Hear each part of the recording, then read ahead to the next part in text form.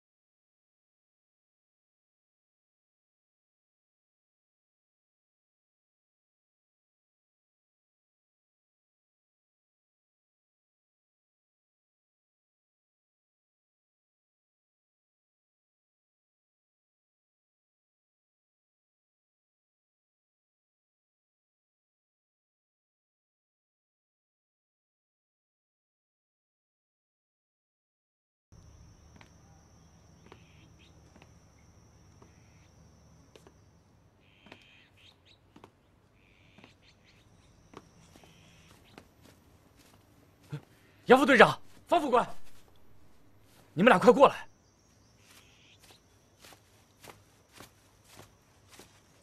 李队长，有事儿？你们俩怎么不进来啊？你们俩笑什么？这是你的专利，我们可无权享用。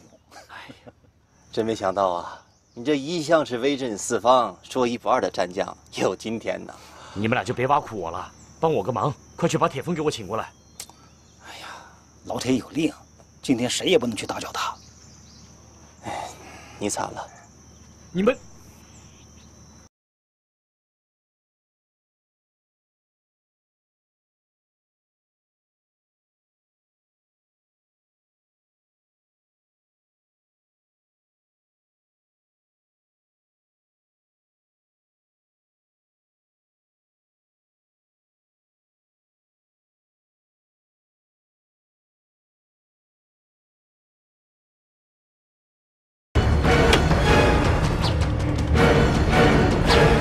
小心！暗箭伤人，无耻！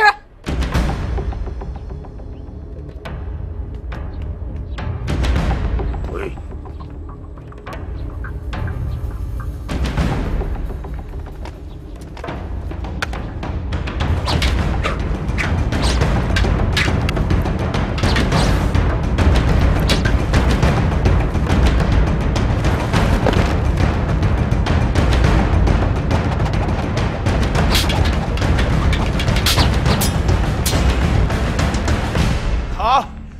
大家好，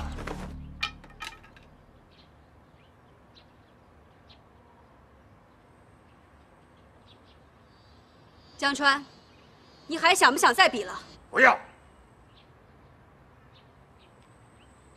不要了。等等，我给你倒。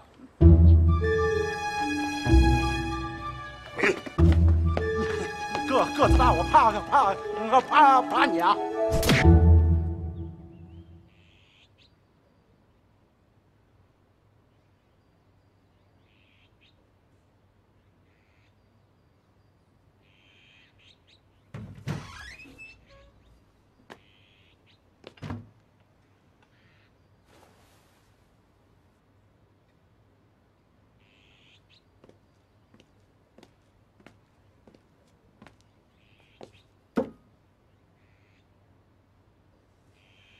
吃饭。你瞪我干嘛？不服气啊？还想咬我一口？你还真来探监了？我不想来，没办法。我不来啊，怕你饿死。你。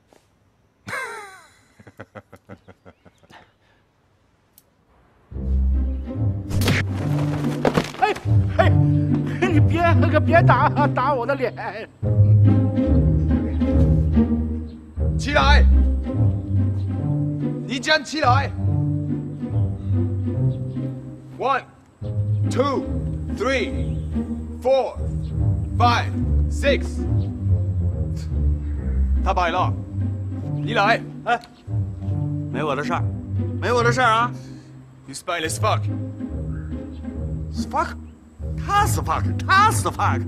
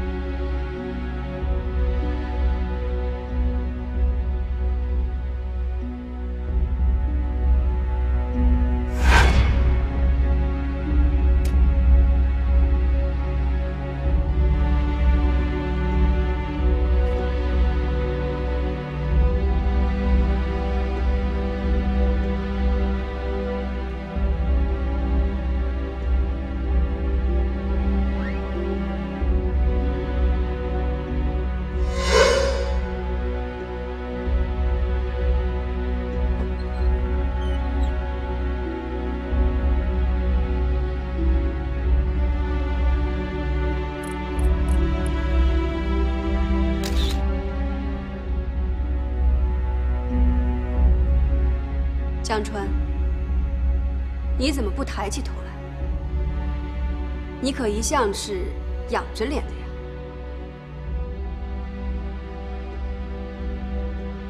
我们既然愿赌服输，我蓝魔责无旁贷，毫不推诿。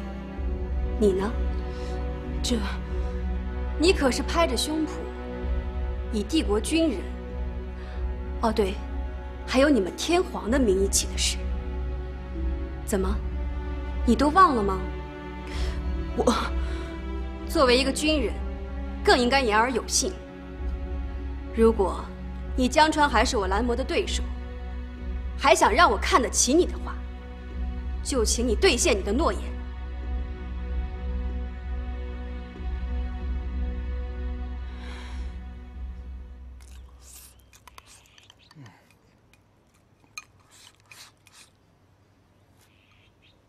嘿，吃慢点儿，你别把碗给我吞了，没人跟你抢。这是我吃过最香的一顿。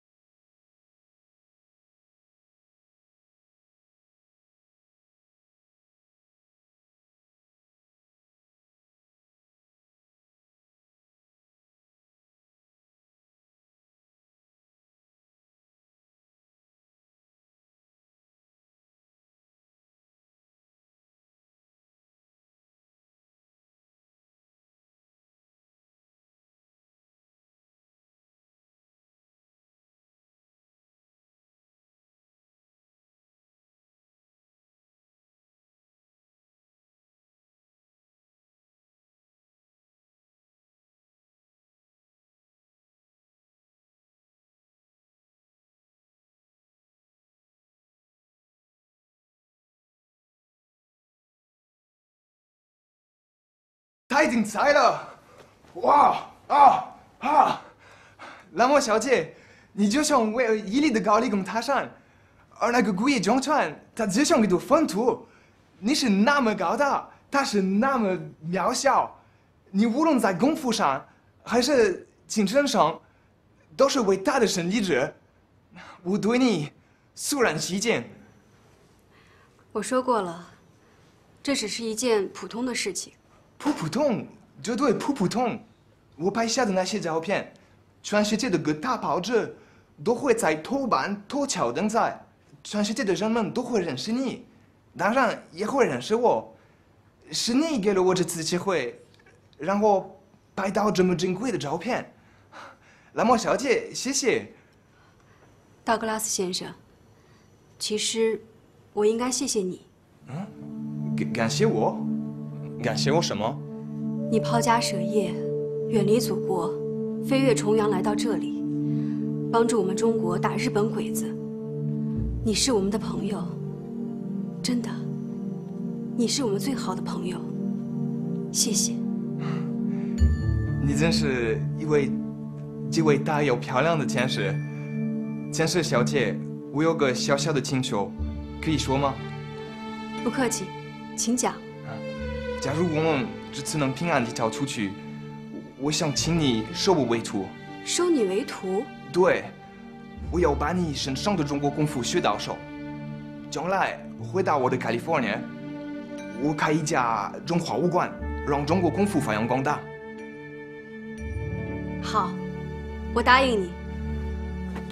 师傅在上，请受徒儿一拜。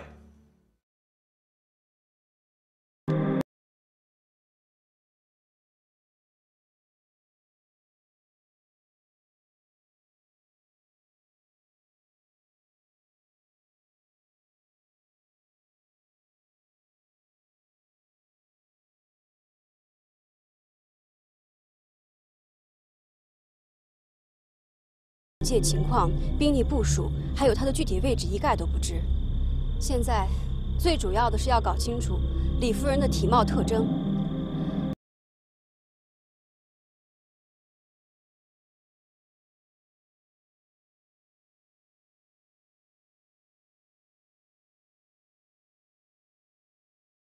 集合，你们记住了没有？记住了。好，开始行动。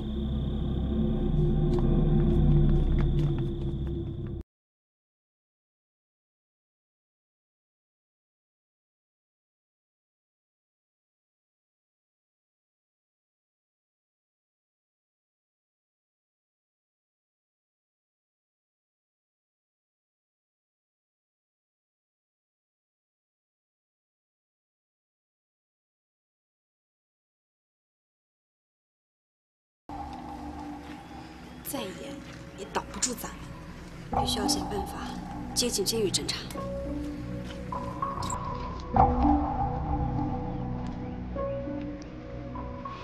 办法有了。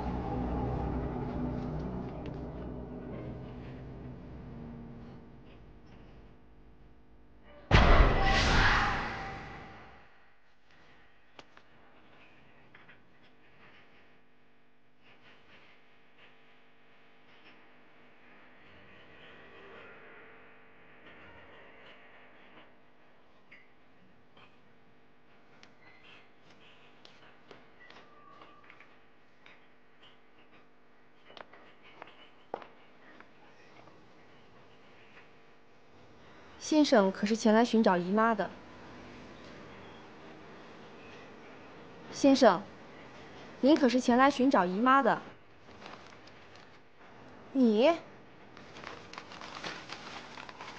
我的确是来找姨妈的，我的姨妈姓李。你搞什么鬼啊？我没搞鬼啊，是铁峰告诉我你们在这里的。陛下，我想你了。你看你，一家姑娘百家求嘛，更何况我林涛已经下定决心非你应陛下不娶。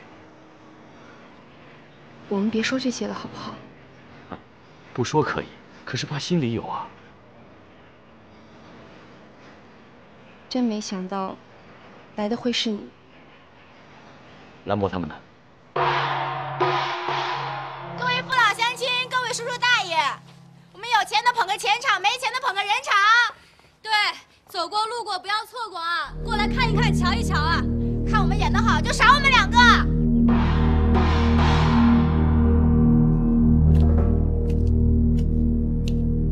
yes， 没意的花姑娘，打得好。怎么着？你想比试比试？比试。摔跤，摔跤打打的。yes， 摔跤。我来，大姐，这些大鱼大肉你都吃足了，小虾米还是留给我吧。小心点儿，放心吧。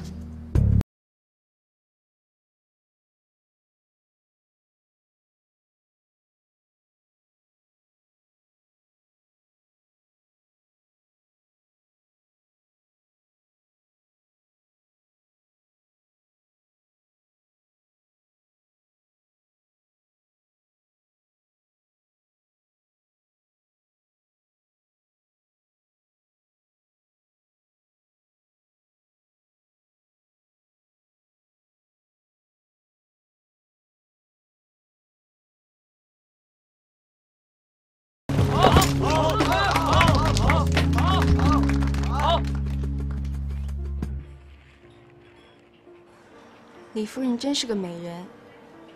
你看她长得像谁？像……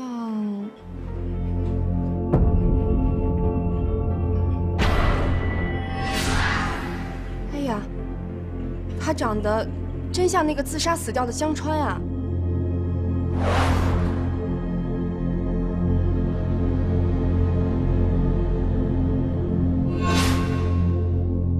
这张照片你是从哪弄来的？千万别弄错了呀！你不用怀疑她的真实性，这是李军长亲手交给我的。可是天底下怎么有长得这么像的人呢？天下之大，无奇不有，这没什么可大惊小怪的。哎，陛下，蓝魔他们在哪里？我们去找他们吧。好，走。走。请。老三，小心啊！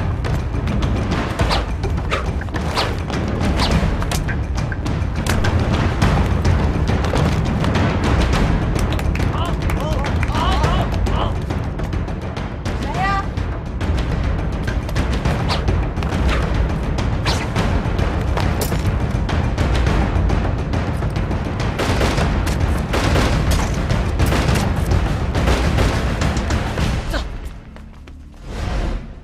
你说什么？城里发生了激烈的枪战，肯定是中共游击队和国民党黑虎打进来了。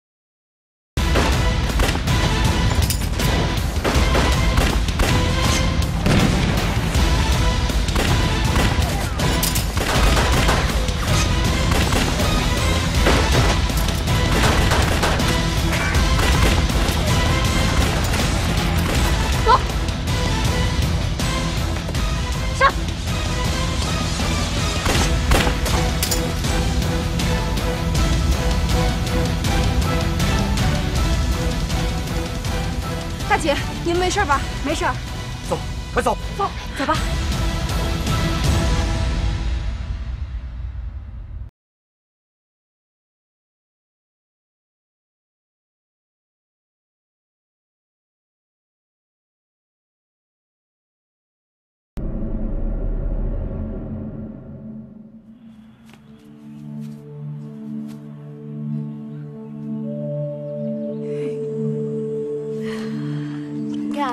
还不是得我们去救你？哎呀，你们别笑话我了，我本来就是跑不动了嘛。再说了，咱们是骑兵，平时都是4条腿作战，突然换成2条腿了，本来就有点不适应嘛。三姐，你就会强调客观，说什么呢你？本来就是嘛，你就会欺负我，这你怪谁呀？谁让你小呢？三姐又欺负人了，还有没有人管呢？二姐，你也不说话帮帮我，你也不看看谁在哪。咱们二姐呀，是想在人家面前装千金大小姐，多有涵养啊！陆勇，你怎么胡说呀你？哎，你看，二姐的脸红了。林队长，我这几个妹妹有意思吧？绝对是，我看着直眼红啊！怎么？你们留在铁峰那儿留对了。假如当初你们被我拉走，投靠了国军，那就不会有今天了。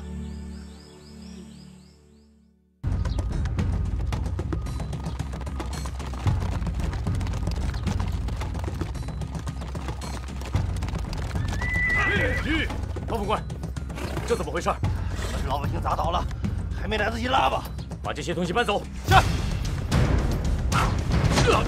有埋伏！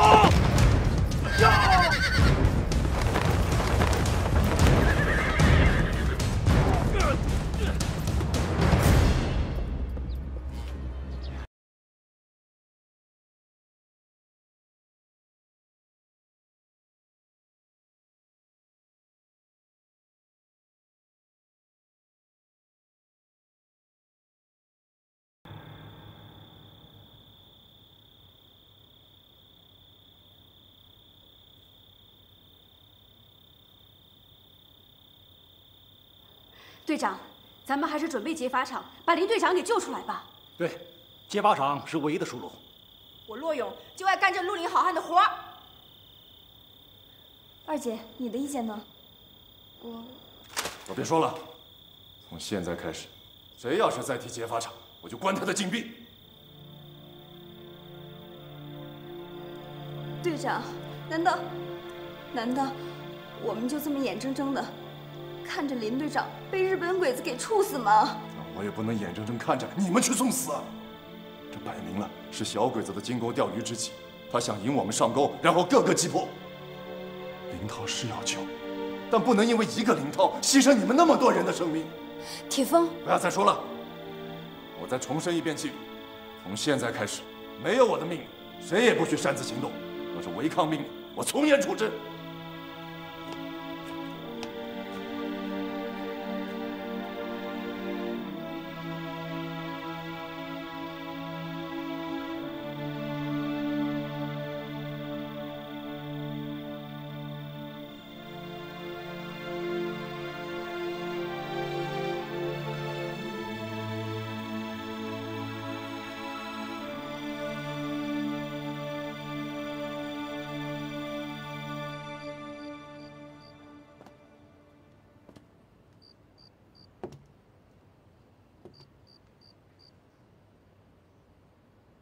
哥哥，仅凭这一纸布告是不可能钓上这条大鱼的。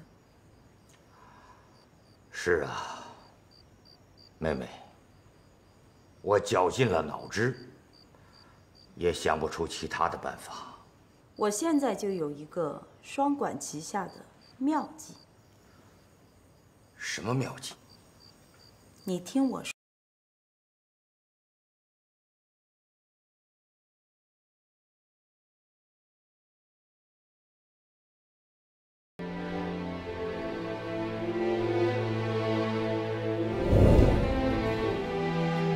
陛下，答应我，做我的妻子好吗？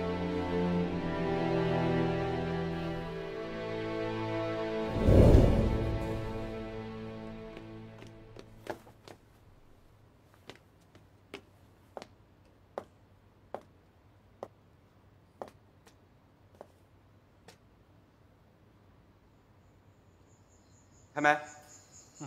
就是太君开，开门。哎。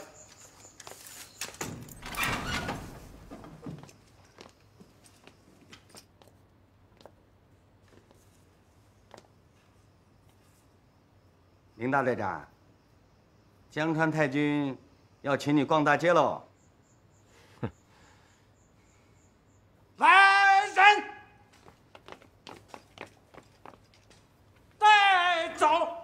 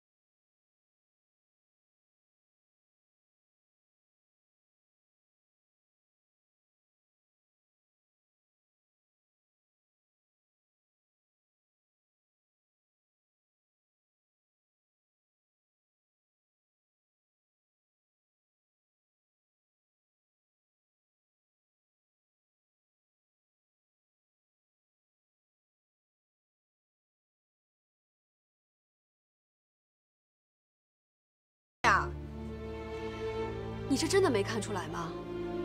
看出什么？队长的心里比谁都难过，比谁都着急。他怎么着急了？这不，他亲自进城去侦查去了。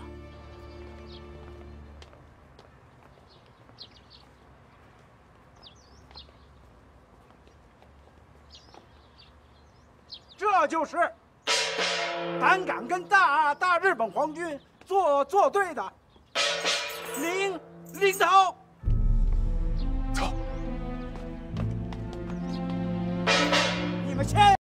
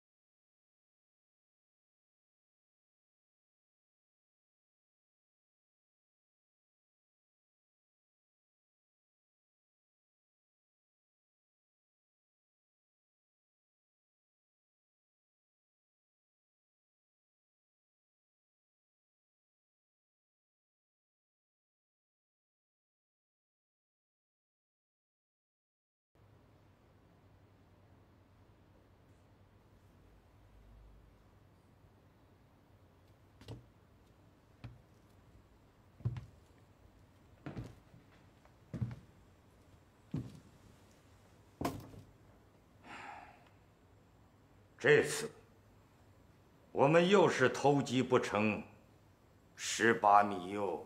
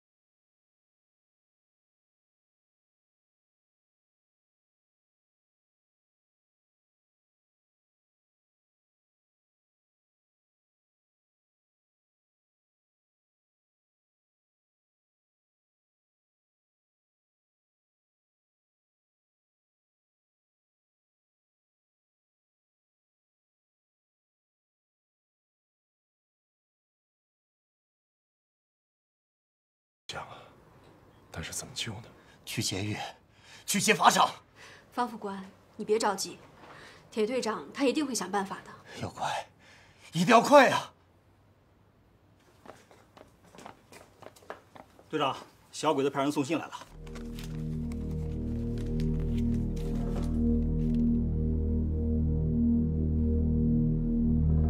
信上说什么？让我们拿南越王的传国玉玺来交换领导。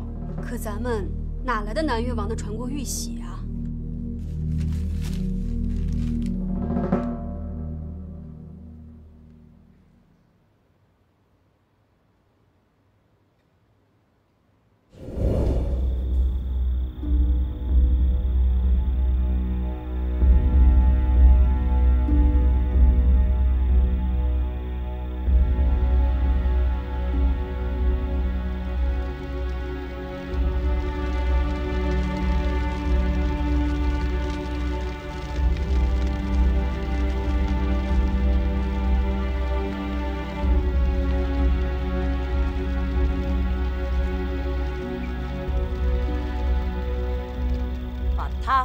给我拖出去！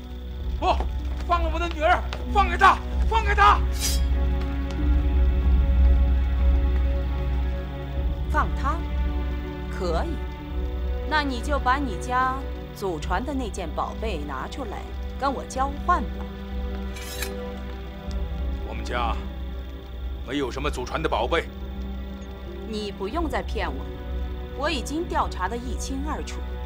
你家祖传的宝贝是一尊南越王的传国玉玺，它可是当时南越国最高权力的象征。我要把它进献给我们的天皇陛下，以此当作他圣诞寿辰的贺礼。我再说一遍，我们家没有什么祖传的宝贝，更没有什么你所说的玉玺。真的吗？没有就是没有。好，好。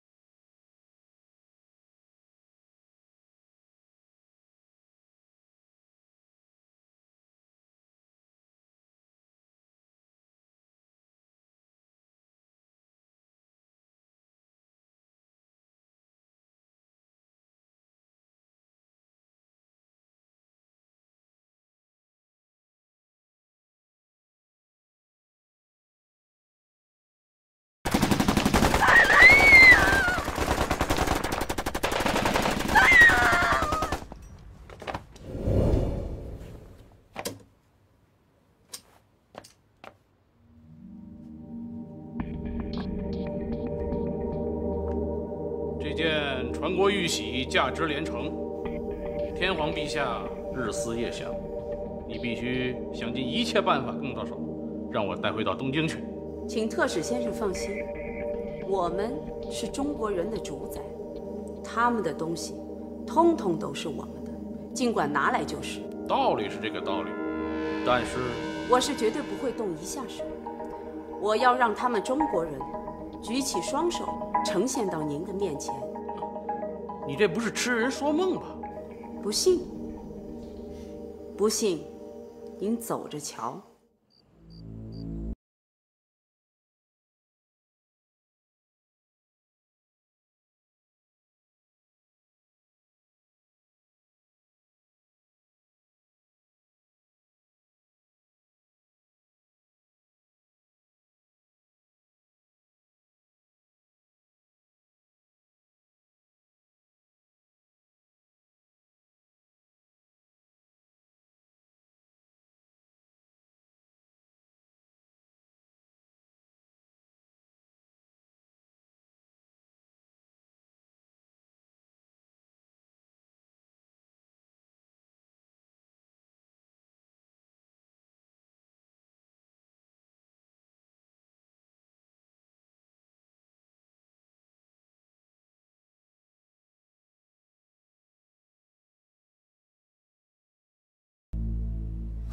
说什么？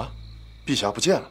对，他的武器跟战马都不见了，他肯定是单枪匹马的去救林涛了。这不是胡闹吗？他一个人怎么救林涛？弄不好把自己搭进去。铁峰，有一个情况我忘了告诉你了。什么情况？碧霞曾经说过，他们全家被日本鬼子杀害的原因，可能跟一个什么宝贝有关系。一件宝贝？我一直在想，这个宝贝会不会是南越王的传国玉玺呢？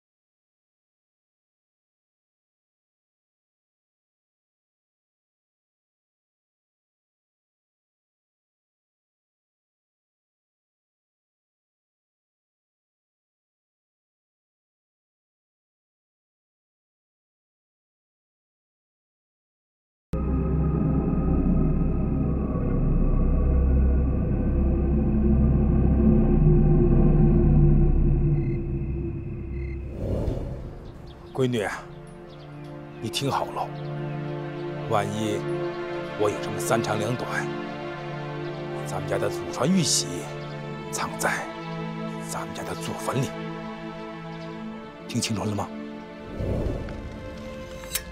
我们家没有什么祖传的宝贝。杀鸡！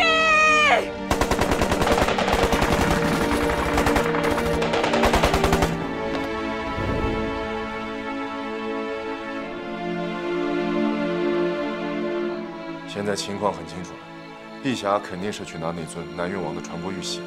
那咱们怎么办呀？必须要阻止他自投罗网呀！哎，我们想想办法。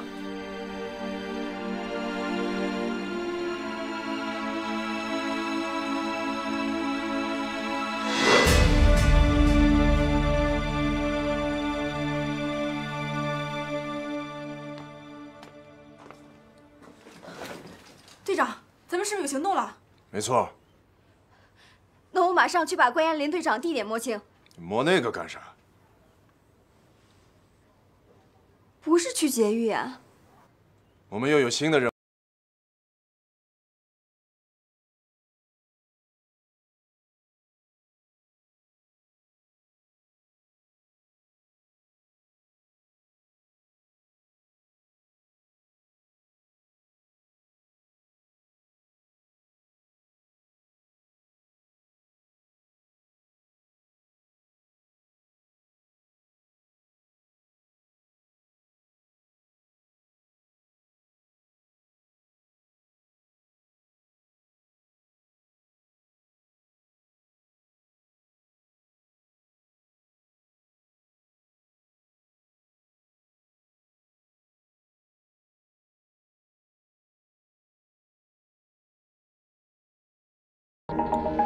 给谁呀？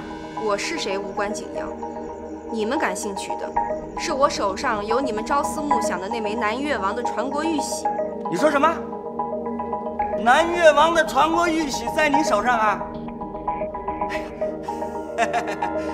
我的姑奶奶，你现在在什么位置啊？别叫的那么好听，你也别问我在哪儿。去告诉你的日本主子，如果他真想要这尊玉玺，就让他今晚10点带上黑虎队队长林涛跟我交换，地点野人谷破庙。喂，喂。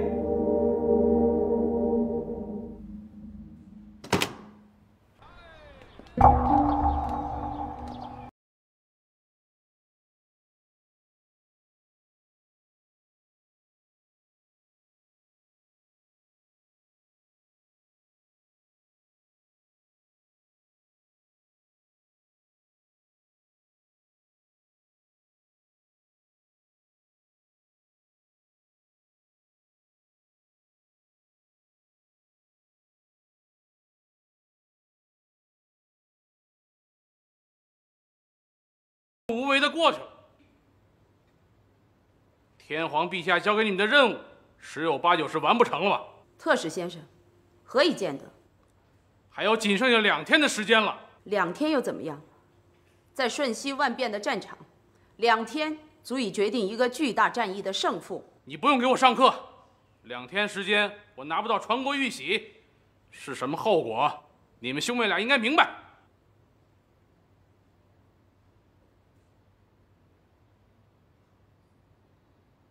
这次林涛的被抓很蹊跷啊！这很有可能是一次内外勾结的行动。这只黑手已经严重的威胁到我们和黑虎的安全了。是时候把这只黑手斩断了。铁峰，你认为这只黑手会是谁呢？我只能隐隐绰绰地感觉到他的影子，但是好几次都被他逃脱了。我知道你的压力很大。我真想为你分担一些。蓝墨，你已经为我分担很多了。我想永远为你分担下去。这也是我的愿望。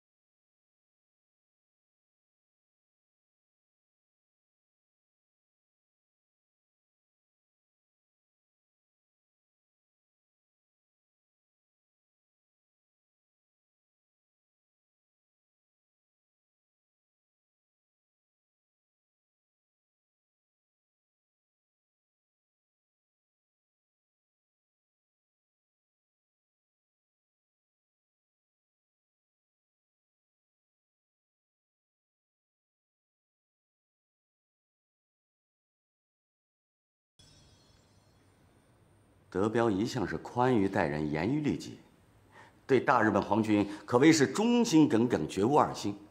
就算是你们把警察局局长的宝座给我，我也会一笑了之，绝不动心的。德彪生是二位的人，死是二位的鬼，不知道这份真心告白能否打动二位？感动，听了之后，我非常的感动。谢谢。生我者父母，知我者国也太君也，所以德彪愿肝胆相照，拯救二位太君于水深火热之中。你们到底拿什么拯救我们于危难之中？玉玺。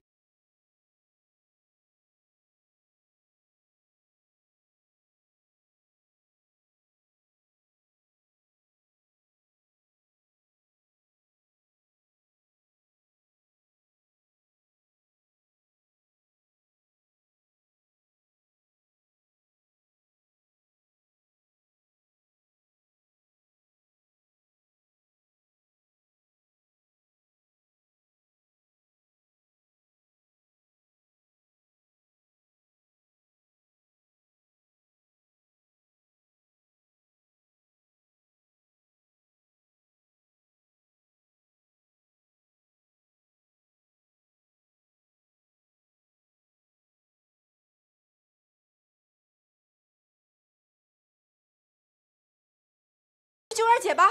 对对，咱们快去吧。不行，现在去只能把事情搞得更糟。那我们就见死不救了？当然不是，我们要以静制动，静观事态的发展，然后我们再决定到底应该怎么做。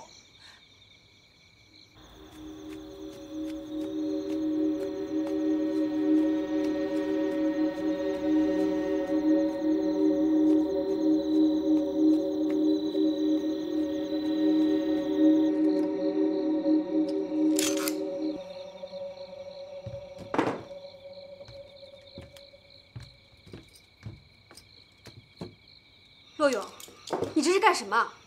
你想违抗军令吗？军令？姑奶奶才不会拿鸡毛当令箭呢！你怎么这么糊涂啊？少来！我从来都没像现在这么清醒过。你这么固执，我可要去报告铁队长了。你敢？你这么蛮横无理，我怎么就不敢了？原来我还以为你这个大姐挺通情达理的，闹了半天。我怎么了？你跟姓铁的一样冷血！冷血？我这么说冤枉他吗？林队长被抓，二姐犹危在旦夕，他不痛不痒不着急，连个叫的人都不提，他不是冷血是什么？我真担心呀，有朝一日我被日本鬼子抓了去，也会落得这么一个可悲的下场。骆勇，你真是个混蛋，天大的混蛋！我还没说你呢，你凭什么骂我？你现在跟他眉来眼去，别以为我看不出来。你俩现在穿一条裤子都嫌肥，早把我们的姐妹情谊扔在脑后了。你别给鼻子就上脸。你今天要是说不清楚为什么打我，我跟你没完。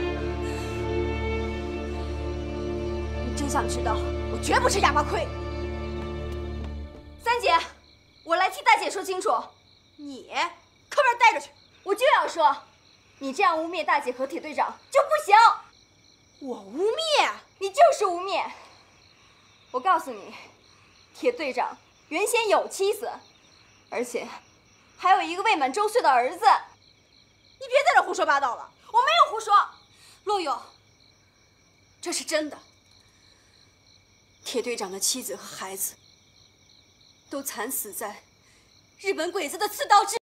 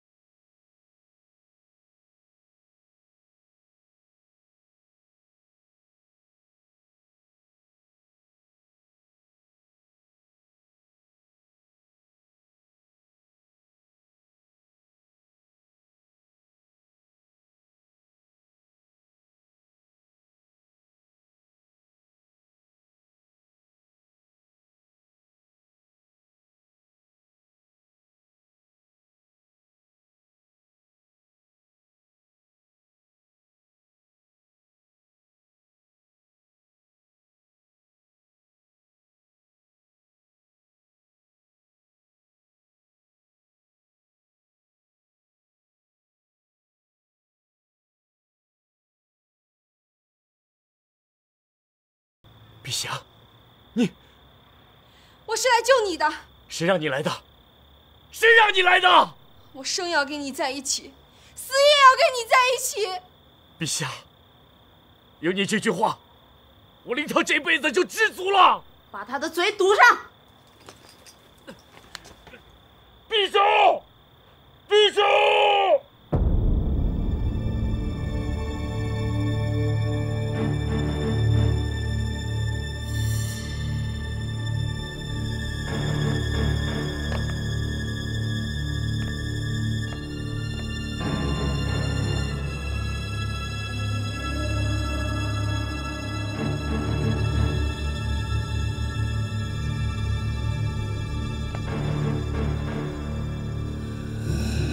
怎么着？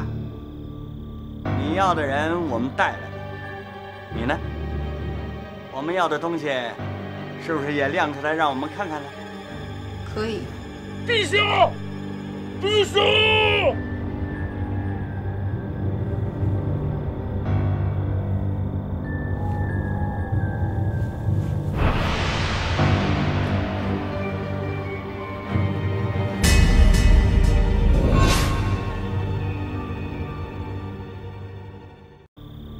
你要的人我们带来了，你呢？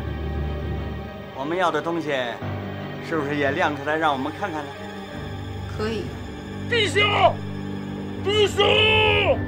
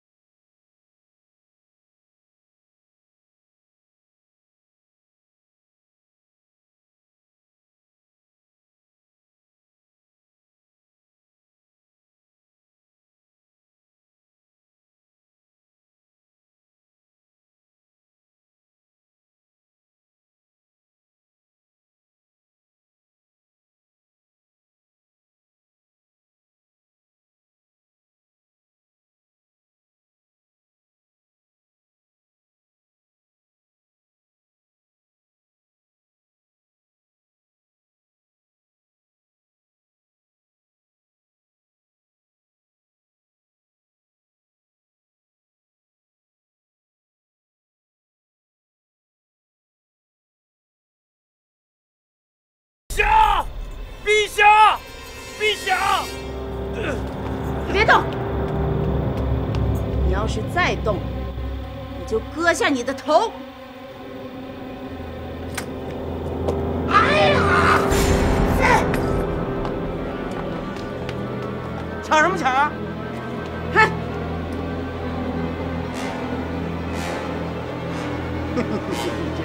江壮台，这可是我先捡，可捡给您呐。是你，是你。哼。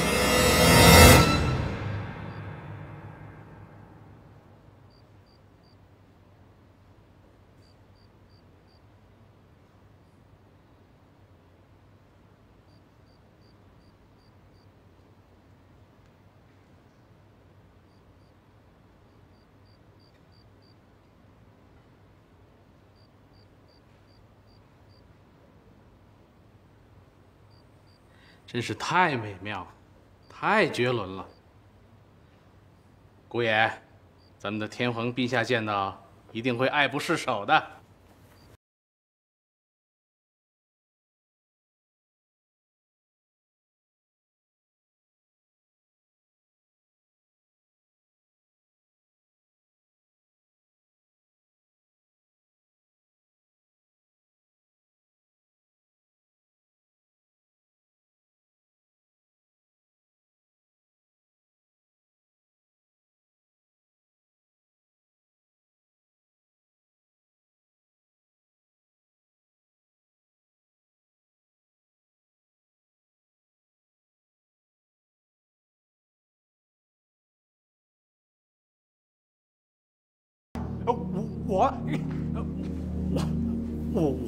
你，刘桑，你别急，让你的侯局长给你好好的安排安排。什么？陛下被小鬼子抓走了？陛下是负了伤之后被抓走的。内线送来的情报还提到，还有那尊南越王的传国玉玺。糟糕，真是太糟糕了！咱们必须要尽快夺回传国玉玺和救出林涛和陛下。我马上向上级党组织汇报。先把他们俩关在一起。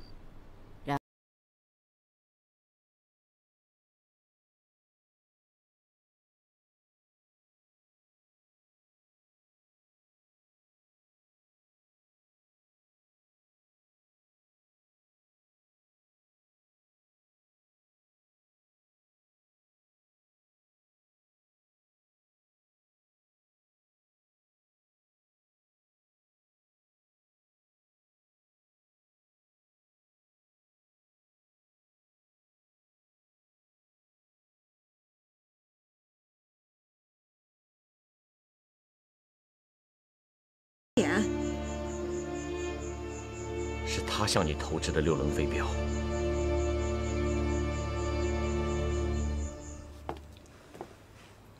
哥哥，我有一个新的想法。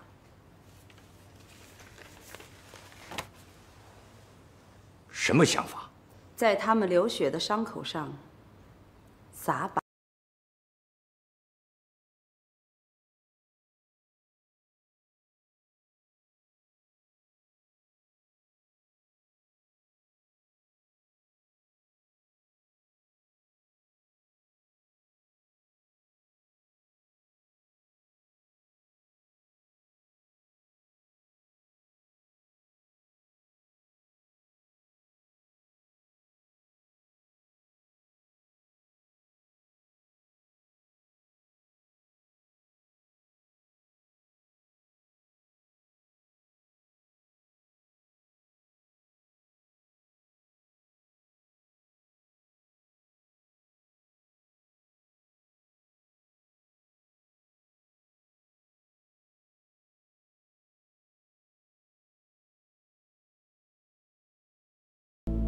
别做饿死鬼。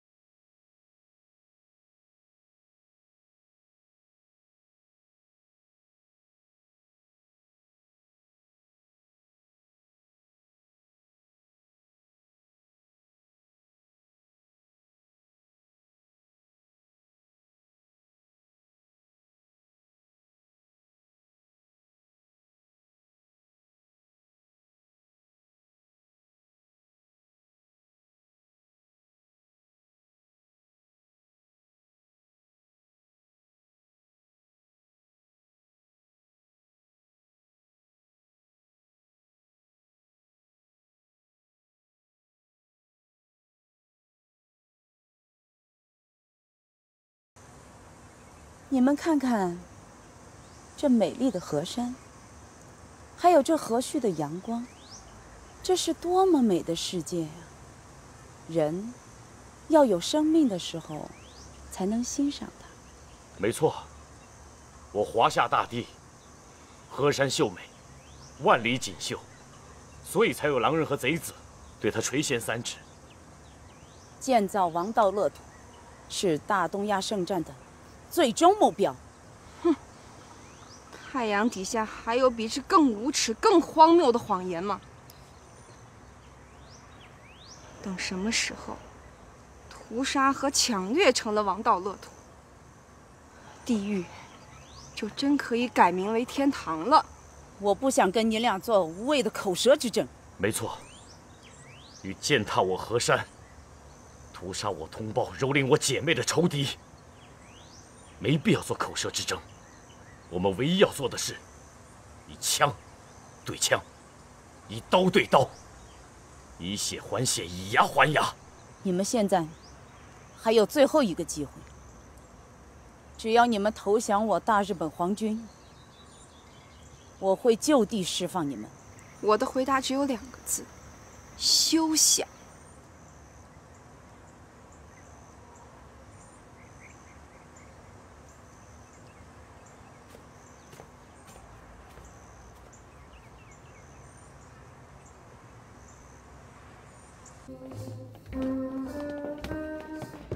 哎呦，你们怎么才来呀？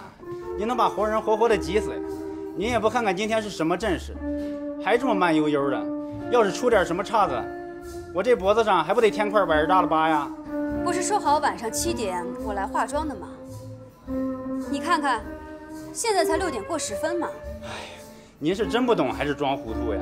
琴师得试音，您也得先跟乐队合一合呀。这7折8扣的，您看这时间还够不够吧？亏了他们还没来，要不然他们对我拍桌子瞪眼睛那是轻的。真发起火来，把刀往外那么一抽，那我还不得撕拉撕拉的呀？走，跟我进去化妆。哎，等等等等，皇军专门叮嘱过，今天是专场，闲杂人等一律不得入内。我的化妆师怎么成了闲杂人等了？那我算不算是闲杂人等？不进去就不进去，我还不伺候了呢。哎，我的活祖宗呀，全进去，进去！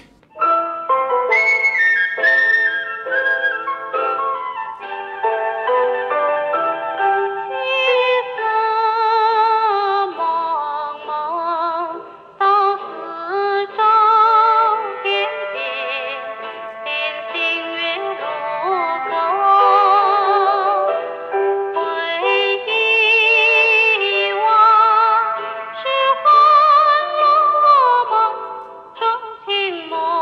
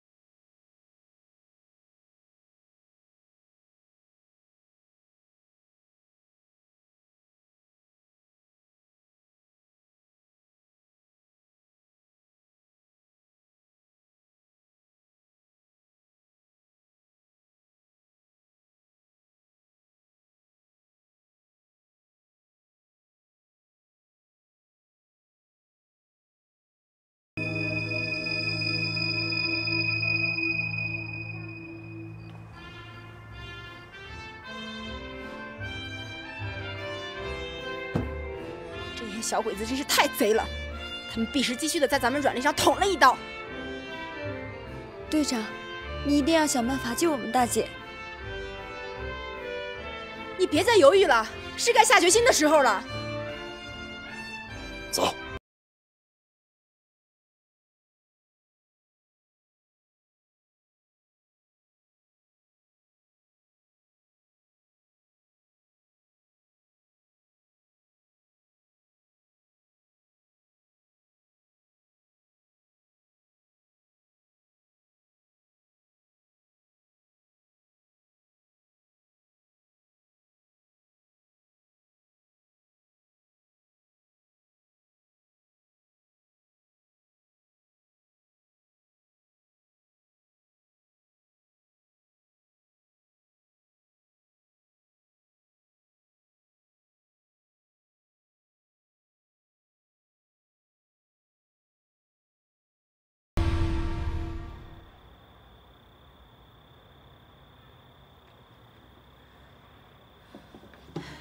队长，咱们怎么办？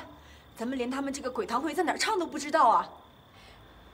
大姐身上只带了一把软剑，依她的性格，她绝对不会因为鬼子人多就不出手的。没错，必须当机立断。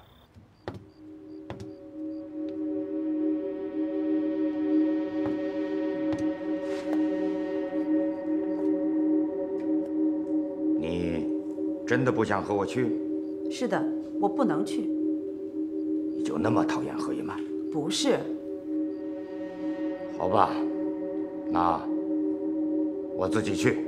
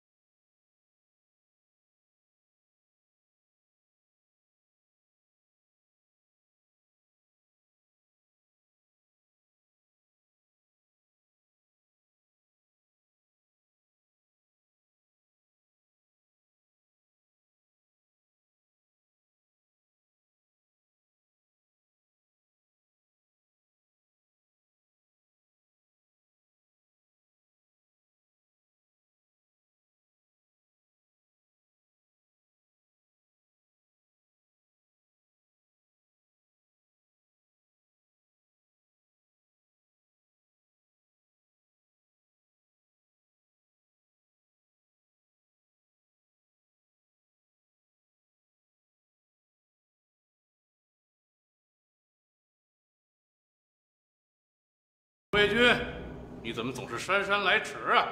特使先生，实在对不起，我被一点小事绊住了脚。既然已经来了，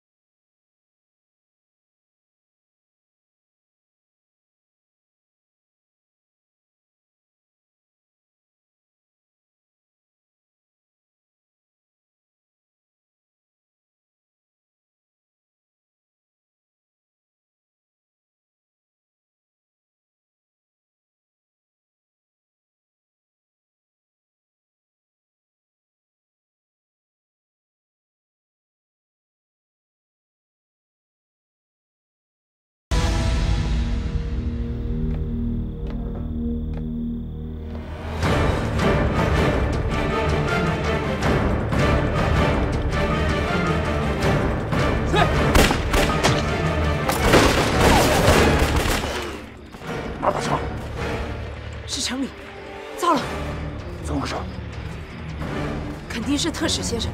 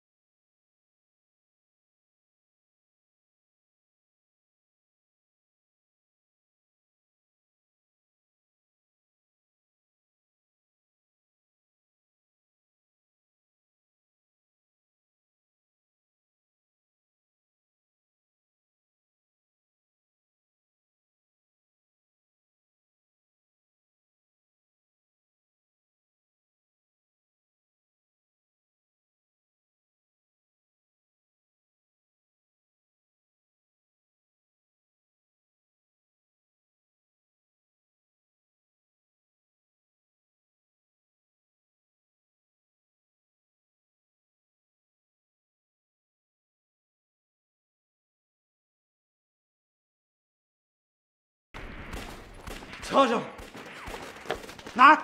太久小洋楼。我先听你讲。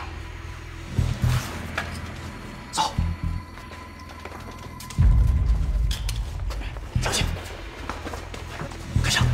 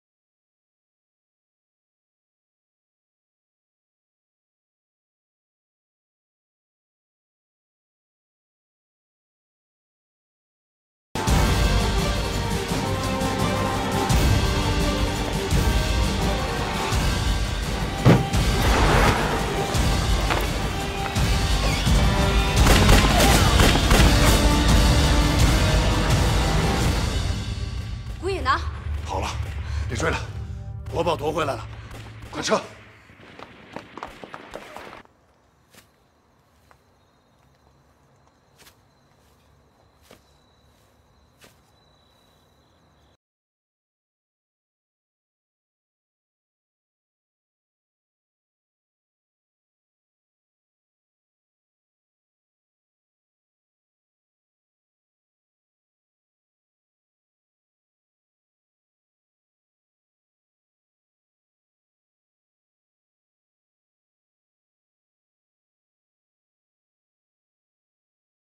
大姐，此地不宜久留，快撤！哎。